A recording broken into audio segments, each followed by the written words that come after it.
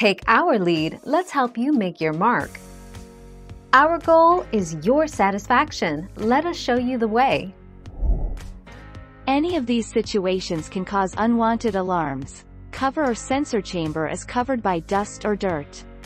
Alarms may look clean, but dust can accumulate inside the cover, especially in newly built homes.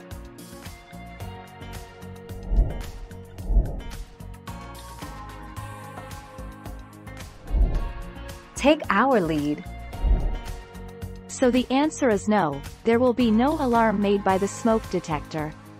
But if a wire catches fire, then yes, smokes will be emitted. But a ceiling fan rating is only about 60 watt and hence the current is not so high to cause any of the phase or neutral wires to burn.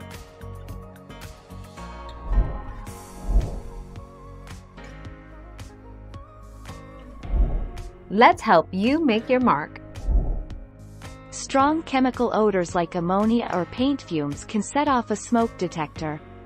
Replace your batteries annually. Smoke. It doesn't have to be a ton of smoke to set off a false alarm. Just an odor of something burning can set it off.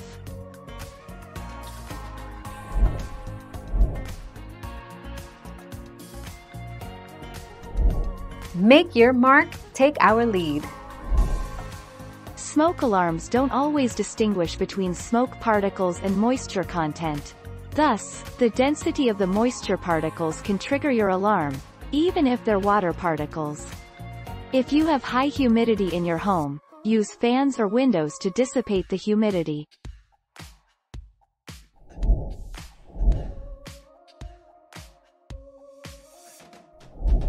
Let's help you make your mark. Dust, dirt, along with smoke. This is another common cause for a false alarm. Photoelectric smoke detectors can mistake dust in or around the device as smoke because dust particles, like smoke particles, can reflect light. Humidity, the density from the moisture in the air, can trigger a false alarm.